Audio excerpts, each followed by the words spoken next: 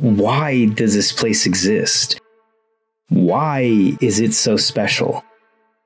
Las Vegas is in the middle of the Mojave Desert, one of the driest places on Earth. And only 120 years ago, this place was little more than a desert outpost. On my quest to find the truth, I learned something fascinating. The city was built through sheer human willpower, building something from nothing in the desert. They were legitimate business tycoons, notorious mobsters, but all ultimately dreamers and risk takers. They set out to build a city in the middle of the desert. They had no experience, no permission, but they had a vision of a city that would be known throughout the world. Las Vegas, and Vegas. And against all odds, they succeeded. This is the story of the visionaries that built Las Vegas.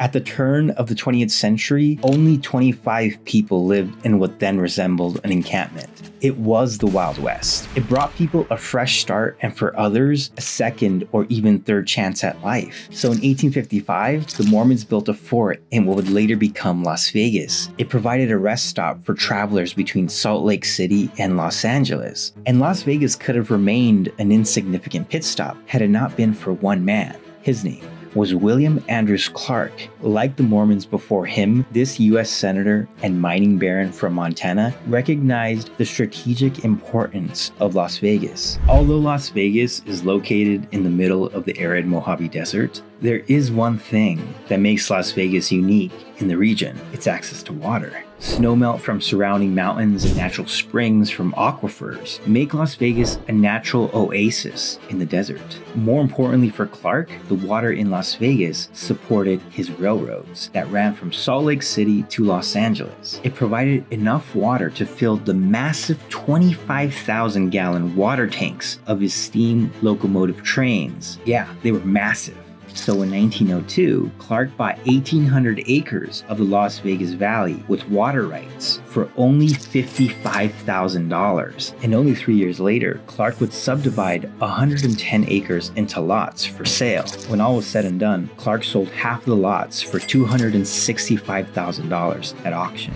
Just like that, downtown Las Vegas was born. Let me ask you something. Did you miss something? There's a piece of history here that's not really well covered. The railroads and the people that built them weren't just in the transportation business. They were in the city building business. By selling those lots, William Andrews Clark multiplied his initial investment on a per acre basis by 150 times.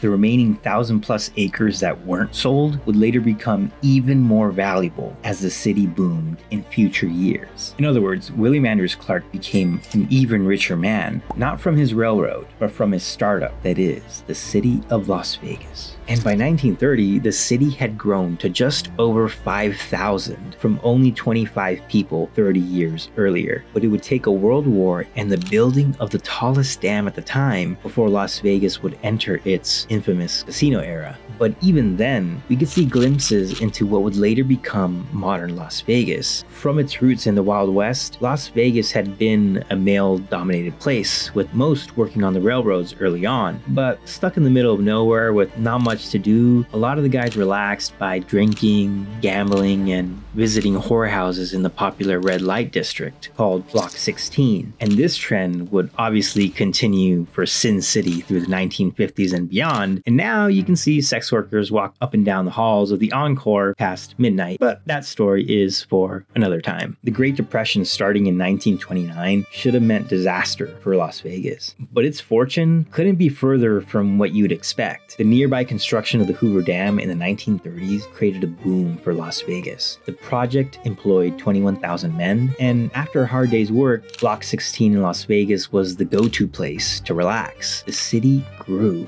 World War II shortly thereafter would bring an additional boom. The war drove the mining industry, the construction of military bases, and even brought testing of atomic bombs nearby. By 1950, the population of Las Vegas would nearly 5x within 20 years to 25,000 people. The city's future looked bright, but it was still tiny compared to places like Los Angeles that were 80 times larger. It would take the legalization of gambling in Nevada in 1931 and the arrival of a crazy motherfucker named Bugsy Siegel in the late 1930s to propel Las Vegas to the iconic city that it is today. Like William Clark and his railroad, he was also a pioneer. He popularized the world of casinos in Las Vegas. The seed he planted eventually grew into modern Las Vegas, but it would later end up costing him his life. They called him Bugsy. Back in the day, it was slang for crazy. His temper was quick and violent. He was the type of guy you never wanted to cross, a gunslinger. First to shoot. He was a man of action, a real cowboy. Circumstance would eventually bring Bugsy to the West Coast in 1937. He made some enemies along the way and was relocated by the mafia for his own good. Las Vegas was a fresh start for Bugsy, a literal second chance at life. He was determined to make the most out of it, and if he did it right, he would inadvertently change the course of Las Vegas's history forever. Now finding himself on the West Coast, Siegel dabbled in gambling rackets, the drug trade, and sex trade. But he always knew that the big bucks were in running the casinos. The first resort casino, El Rancho Vegas, opened on the Las Vegas Strip in 1941. Their extraordinary success demonstrated to Bugsy that the resort-style casino was the future. To him, it was a slam dunk. The completion of highways and airports in the 1940s would drive more visitors to Las Vegas. Not only that, the casino resorts would provide a fresh experience. It would attract big spenders from California seeking to unwind for the weekend. I mean, similar to how it is today. They even made a movie about it. They've made countless movies about it. And it's no surprise, you go to Vegas and you have beautiful hotel rooms, gourmet meals, live entertainment, and anything you could ever wish for. It all provided an unparalleled experience. And who knew better than the mobsters themselves to run a successful casino? They'd been running gambling rackets for decades. Maybe not the most legal, but still, they had run gambling businesses. They had experience. They had that operational expertise that couldn't be replicated by just anyone. They also had the financial resources to shape the future of Las Vegas. However, Bugsy would have to wait for the right opportunity. In 1945, Bugsy bought El Cortez Casino in downtown Las Vegas, but this would be short-lived. Bugsy was forced to sell only 6 months later after Las Vegas city gaming officials made it near impossible to run his business.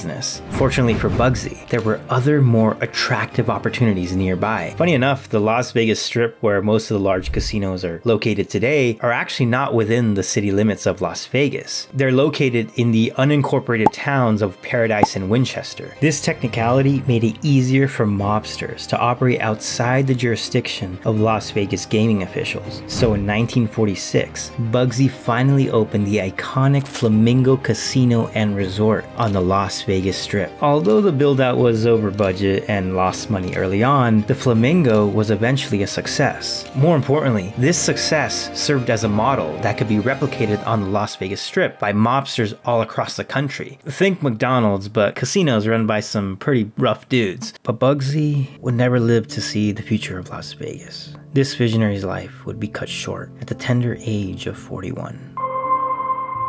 On the night of June 20th, 1947, only 6 months after the Flamingo opened for business, 9 gunshots rang out on Linden Drive in Beverly Hills. Glass shattered everywhere as bullets flew through the window of a Beverly Hills mansion, striking down Bugsy while he sat on a couch reading the newspaper. His luck had finally run out.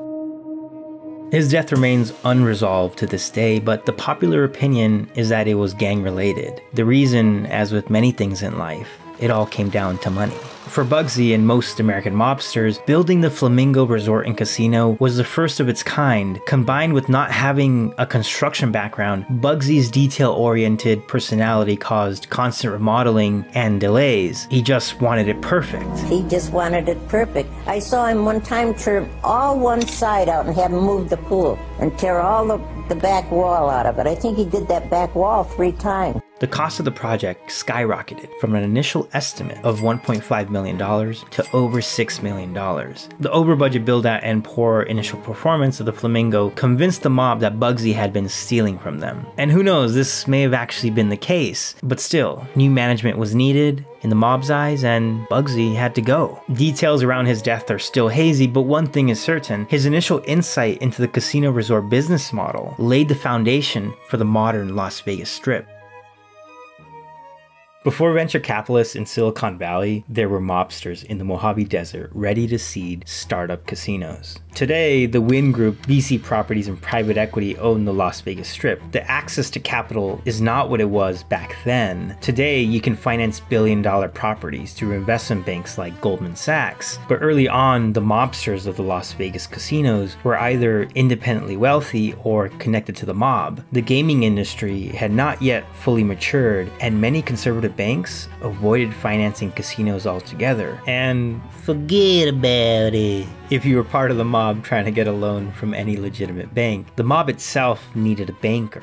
His name was Jimmy Hoffa. In 1957, he became the president of the Teamsters Labor Union. You might be wondering, how did a labor union leader build the Las Vegas Strip? 2 words: pension fund. You see, through Teamsters, Hoffa controlled the Central States Pension Fund that accumulated $10 million a year from its members. They needed somewhere to put the money, and the mob controlled Hoffa by influencing the workers that helped him get elected in the first place. The mob literally built Las Vegas through million-dollar, no-question-asked loans from the Teamsters. In the 1950s, the mob replicated the success of the Flamingo by opening the Sands, Dunes, Riviera, Tropicana, and Stardust. And by 1960, total gaming revenue reached more than $200 million annually in the state of Nevada. The mob's casinos were so successful that it started to attract the attention of others. This time, it attracted legitimate business people. The mob built Las Vegas, but as with many businesses in America, if you live long enough, you get to see Wall Street and corporations replace you. The mob continued to expand in the 1960s by building Caesar's Palace in 1966 and Circus Circus in 1968, but the writing was on the wall. Their days in Las Vegas were limited. The mob's rise on the Strip coincided with the crackdown of state gaming regulators, and in 1960, the state of Nevada created their Black Book. Mobsters listed in that book were banned from setting foot in casinos. And months later, Attorney General Bobby Kennedy went after the mob's precious casinos. One of the biggest businesses in America has many faces.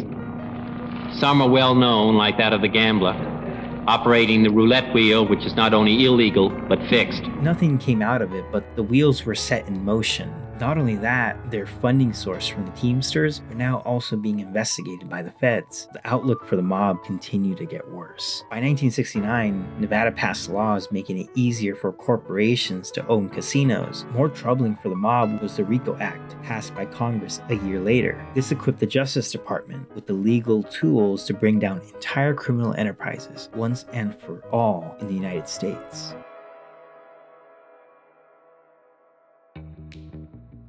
By 1970, Las Vegas was no longer just any city. It had a population over 125,000. And by 1975, gaming revenue in the state of Nevada had topped $1 billion. Gaming became the most important sector of the economy for not just Las Vegas, but the entire state of Nevada. Gaming paid for half of the Nevada state budget in 1975. Of course, investors in Wall Street would begin to notice. They always do when there's money to be made. But before they did, it would take a legitimate businessman to change the perception of Las Vegas and make it business friendly again. Eccentric billionaire Howard Hughes had begun to build his own portfolio of casinos in the 1960s. In a course of only 1 year, he bought 1/3 of the Las Vegas Strip for $65 million. But Howard Hughes wasn't the typical Wall Street type. He was born on December 24, 1905 in Houston, Texas, to a family of inventors and business owners. He grew up lucky. At the young age of 19, he inherited his father's tools business. But it wasn't just any tools business. It owned the patent for the rotary tricone rock bit, which was essential for the oil drilling business. And when the Texas oil boom hit in the early 20th century,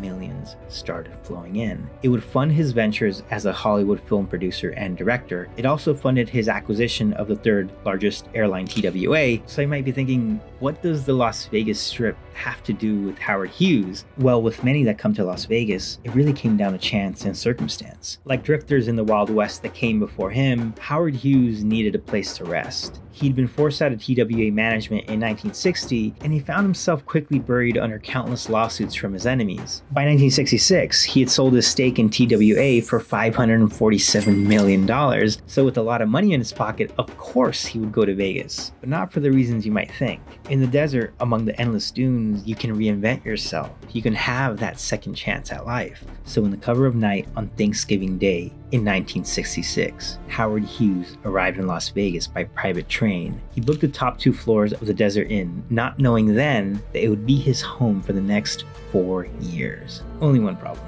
The mobsters wanted him out. He'd booked his stay for only 10 days, but when checkout time came, Hughes didn't move. The mob owners of the Desert Inn were furious. The suites had already been promised to high rollers for New Year's. It was one of the busiest holidays. And Hughes never intended to buy the hotel, he just wanted a place to sleep. So on March 27th, 1967, he told them this. I'm gonna make him an offer he can't refuse. Hughes paid $13.2 million for the Desert Inn. Hughes was now a proud homeowner. And if you want to be a homeowner yourself, I've covered this extensively in my deep dive video on the key drivers of home prices, including spot-on predictions that are already playing out today in the market. So check it out if you want to learn more about the real estate market. Back to the story. This was only the beginning. He would buy 5 more Las Vegas casinos in that same year, in addition to having a place to sleep. In fact, the whole building to sleep in. His investments provided favorable tax benefits and a place to park a large amount of capital from his sale of TWA, but he was never truly interested in the casino business. In fact, his Nevada casinos lost around $13 million in a span of 4 years. His casinos eventually became old and run down. It would take a new breed of investors to revitalize Las Vegas and bring it into the modern world.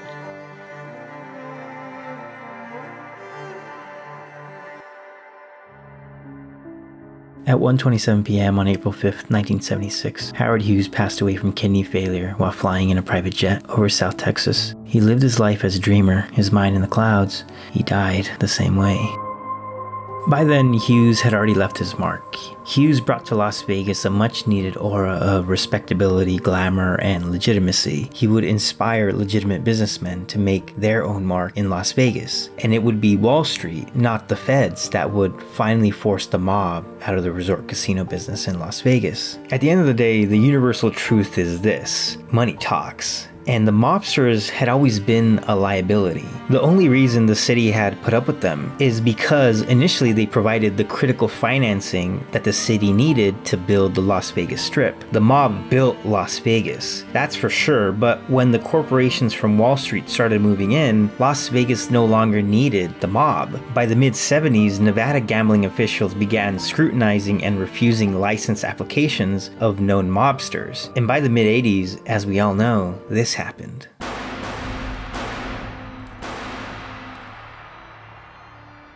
The corporate era had arrived. The mobsters had been replaced by Kirk Kerkorian and Steve Wynn, and in this era, Kirk Kerkorian completed the International Hotel in July 1969. It was the largest hotel in the country at the time. At a cost of $80 million, it was 4 times the cost of mob-run Caesar's Palace. The mob simply couldn't compete against the vast sums of cash that the Wall Street engines could raise. Over the next 2 years, Kirk would bring the publicly owned conglomerates into the casino business in Las Vegas. Between 1970 and 1971, he would sell the International and Flamingo hotels to Hilton. Soon, other corporations would follow. Over the next 2 decades, corporations would continue to purchase strip resorts until 1989. On a sunny Wednesday afternoon on November 22nd, 1989, Steve Wynn would finally open the Mirage. But he wasn't the only person to help build it. As we saw with the mobsters, behind every great businessman businessman? I'll show you his banker. In the late 1970s, the creation of the junk bond by investment banker Michael Milken of Drexel Burnham Lambert enabled Steve to build any casino he would ever want. He would leverage this new financial instrument to bring Las Vegas to new heights that mobsters could never even have imagined. And get this, he raised $535 million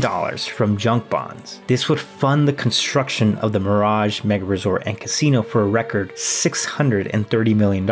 It became the largest hotel and casino on the Strip, twice as large as the MGM Grand built 16 years earlier. And to this day, its 54-foot volcano erupts every half hour after dark.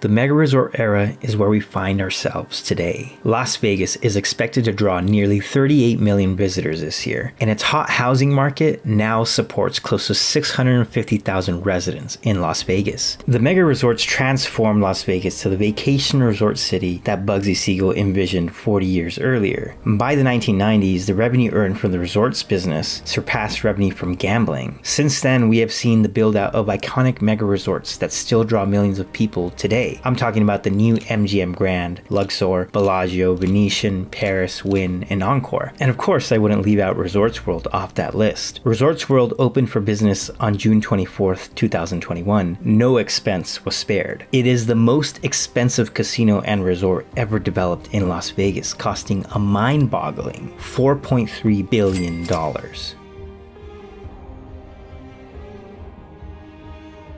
Las Vegas has come a long way from its roots as a small desert outpost in the Wild West. And to a large extent, the colorful figures looking for a fresh start have been replaced by suits seeking to manufacture good times for its visitors. In a sense, it's kind of unfortunate. You can visit a nice resort anywhere in the world. There's nothing that Las Vegas provides that can't be offered by other places. But as Lady Las Vegas has torn down and rebuilt itself many times over in its brief history, I feel like something's been lost. Something real, something human. This feeling is best represented by a seemingly random parking lot in Las Vegas between 1st and 2nd and Ogden and Stewart. Before this parking lot was paved over, it was better known as Block 16. Remember that place? It was the go-to place for your everyday person on Main Street to relax after working all day on the railroads, the Hoover Dam, and the war factories during World War II. Las Vegas used to be the place you would go for a fresh start or a second chance at life, but even that might be changing. Rising prices and stagnating wages make it harder and harder to live in Las Vegas. The median sale price for a home in Las Vegas is now $450,000. That's more than 3 times what it was only 10 years ago. As for the city itself, Las Vegas continues to bounce back post-pandemic. Its recovery will now depend on rebounding international travel and business travel that's attracted to its conventions and trade shows it hosts each year. It will continue to be a destination, don't get me wrong. It will continue to attract millions of visitors to its vacation resorts, but longer term, I'm not so sure. The new generation wants real experiences, not superficial corporate manufactured ones.